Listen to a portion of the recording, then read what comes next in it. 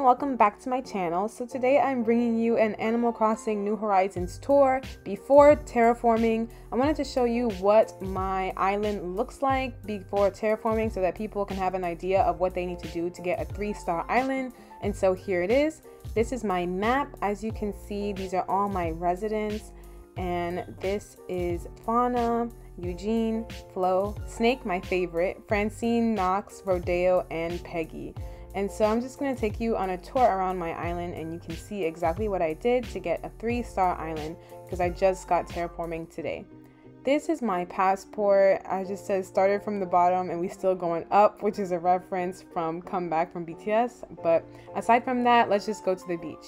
So on the beach here, you can see my lifeguard chair and some beach chairs and a sandcastle. And I'm basically gonna make like a play area on the beach soon. And then I have a lighthouse and a windmill, which I just realized is backwards.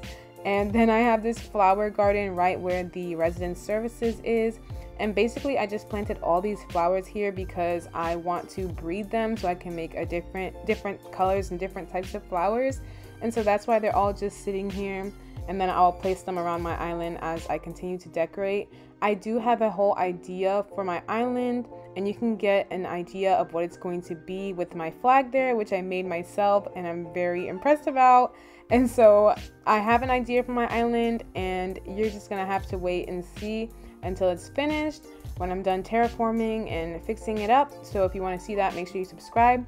But anyway, this is my beach area. So I just have all these things here where I have like a little private beach where I can study and relax, and a bonfire because I'm like obsessed with the bonfire. I love it so much. This is my house, which is really ugly. I will show you guys that by the end of the tour. And then I just plopped the museum over here. And so if you go over there, that was the first bridge that I made to get across the river. And I just have that sign there to show you which way to go. You can see that there's a lot of water on my island, so I'm going to get rid of all that. I'm literally going to tear down my whole island, like all the rivers and all the inclines, and start from scratch. And so this is my entryway to my campsite, which is upstairs, not upstairs, up the hill. This is the entryway. It's not in front of it because I just had to deal with the space that I had, but I just have all that stuff there. And then if you take these stairs, it takes you to the entryway of my campsite, which I'm actually really proud about. I think I'm going to keep it even after I terraform just because I really like it. I'm going to condense it a little bit so it doesn't take so much space up, but I just have some bikes and a hammock and a magazine so you can read. And I guess I left some furniture on the floor. I didn't even realize I left that there, but yeah, this is just my campsite. And then there's a lot of trees on my island still, and that's because before you unlock terraforming and stuff, there's a lot of things you have to do. So I just keep all those trees so that I can shake them for furniture, which you get 2 furniture a day if you didn't know that. Shake them for wasp, which you can get 5 wasp a day, which is worth $3,000 each, so that's really good. And also for money, but the money you only get like $1,000 a day, so it's not really worth it. But anyway, there's nothing else there that I can show you without jumping over, and so we're just going to get there later. But for now, we're going to go back over the bridge, and I'm going to take you to my houses for my villagers. So you can see here, actually, this is where I put Nook's Cranny. It's just in the middle of nowhere, really. I didn't know where to put it. And then this is the beach area, and I met one of my villagers here. This is Eugene. I like Eugene a lot, but he clearly doesn't like me, so we're just gonna continue with the tour. If you go down the beach here, this is where I have my gym. I like it on the beach. I'm definitely going to keep my gym on the beach. I really like how it looks. It's really cool. It's not done yet, but I have a whole idea and plan for that, so stay tuned. And then this pond, I hate this pond so much. You can see I'm just going to a heartbreak emoji or whatever on this pond because I hate it so much. I'm gonna get rid of that first. And then this is Peggy, one of my villagers. She loves me so much, so I always talk to her. No matter how much I talk to her, she's never mad, so she's so cute. And then this over here is my other villager, Flo's house. She is one of my starter villagers. She is so annoying, so I'm not going to really talk to her for a long time, but I'll never get rid of her just because she is my starter villager. And yeah, and then I have this other problem with Flo's house. I accidentally gave her all of these bugs and fishes when I first started because I didn't know that she was going to put them in her house. So I don't know how to get rid of them. If anybody knows how to get rid of them, let me know. I'm pretty sure you just have to fill their house with other types of furniture. So I plan to give her some other furniture. And then this is my favorite villager, Snake's house, and that is Eugene's house. And then over here is the Able sisters. And then if we go down this way, there is a bridge across this river. And this is where I keep my orchard with all my fruits. I have a little bird pond there. And then this is my collection of windflowers. I love windflowers so much. They are not my island's flower, but I just love them. And so I was trying to breed a lot of them. And I think I did a great job of doing that. But I definitely like the idea of the orchard in the middle of the water. So I'm going to keep that idea. And I wanted to put the bridge here. That's why I went back over there to show you, but I couldn't due to how the river was formed, so I put it to the side there. But that's all going to be changed.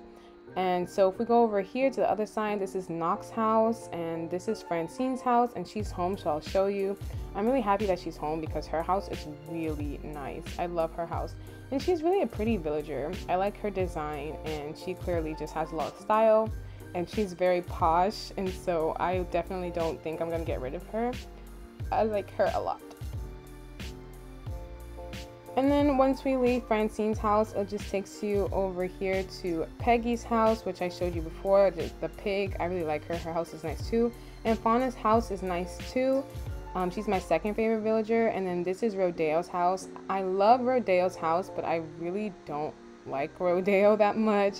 I don't know. I know she's a lazy villager, but every time I talk to her, we don't vibe. I don't know. So if she asks me to leave, I'll probably say, yeah, you can leave. But I mean, for now, I just enjoy the look of her house. It looks so good. I'm very sad that Fauna was not there or that she's not in this tour. I don't know where she was, but that was her house, and her house is also really nice. And then I just have some trees here, which is where I get a lot of wood, and I'm going to be probably taking those all down eventually. But yeah, I was so happy that I ran into Snake, my favorite. I just love her so much. Every time I talk to her, she's happy to talk. She's a workout crossing villager. I don't know what you call those, but she loves to work out. And so here she's just teaching me a new reaction, which I was so happy about because I love the distress reaction, so I finally learned it. And I just love her so much, and I'm happy it came from her. Anyway, this is the rest of my beach. I just have this boardwalk here, which I plan to keep very simple. I want to look out at the beach, basically. That's what I want that to stay as, but we'll see what happens as I continue to change my island around. But there's a lot of empty beach here, which I plan to decorate soon. And then there's this green patch, which I hate. I'm definitely going to get rid of that.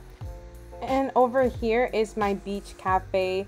I really like this beach cafe. I'm definitely going to keep it and revamp it. I like the idea of it. It's really cute.